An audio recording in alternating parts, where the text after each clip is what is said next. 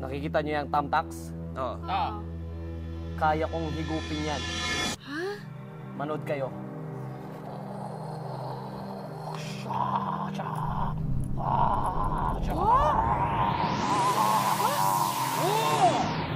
Wala! Hanapin niyo, nasan siya? Asan na? Nasaan? Ay! Sorry.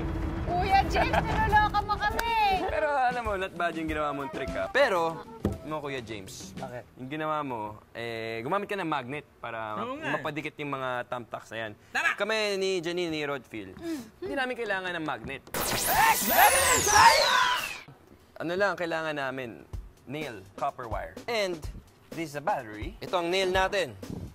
Yung nail na kinoil ko ng copper wire. Copper wire? Okay?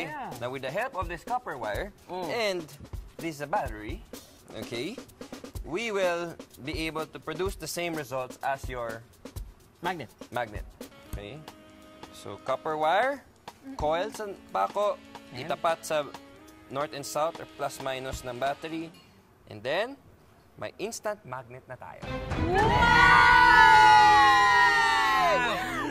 iBilib!